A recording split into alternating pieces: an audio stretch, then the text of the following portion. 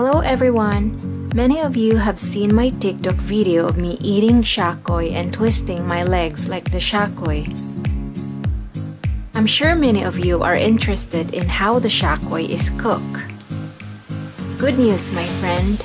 I have a very special lady who visited me over the weekend and kindly asked her to teach me how to make shakoy. Today, we are making at least 3 dozens of shakoy. Twisted donuts are yeast donuts or sticks of pastry made from white or wheat flour or glutinous rice flour deep fried in hot oil. In China, they call it muhua or mahua. In Korea, they call it kwabege. I hope I pronounce it right. In Japan, they call it sakobe. And in the Philippines, of course, it's shakoy or pilipit. Shakoy or siakoy from the Visayas Island, also known as lubid-lubid in the northern Philippines, uses a length of dough twisted into a distinctive rope-like shape before being fried. The preparation is almost exactly the same as donuts, though variants are made from glutinous rice flour. The texture can range from soft and fluffy to sticky and chewy.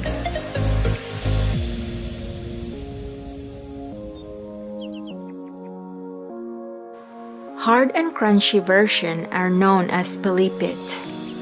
They are sprinkled with white sugar but can also be topped with sesame seeds or caramelized sugar. Shakoy is considered a snack in the Philippines. It can be eaten in midday, but mostly you would see it on the street early afternoon.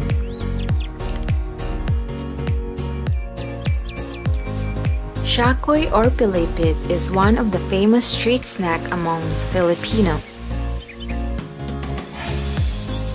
You can eat it the way it is, but some people eat it with coffee. During my time in the Philippines, shakoy used to be only 1 peso. Then it became 2 pesos. Now, I'm not sure how much. It could be 5 peso already.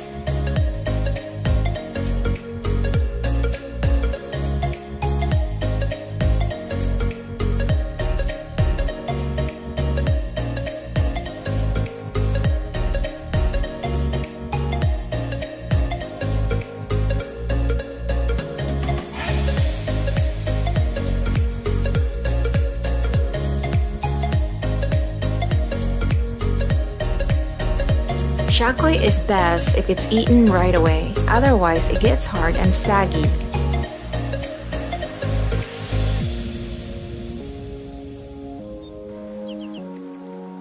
Today, I'm just glad I will be able to eat fresh shakoy.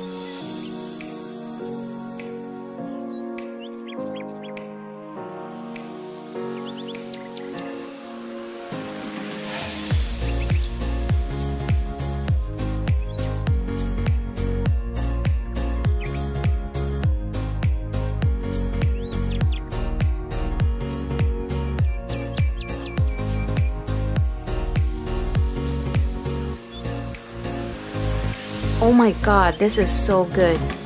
If you haven't tried this is something that you have to try, my friend.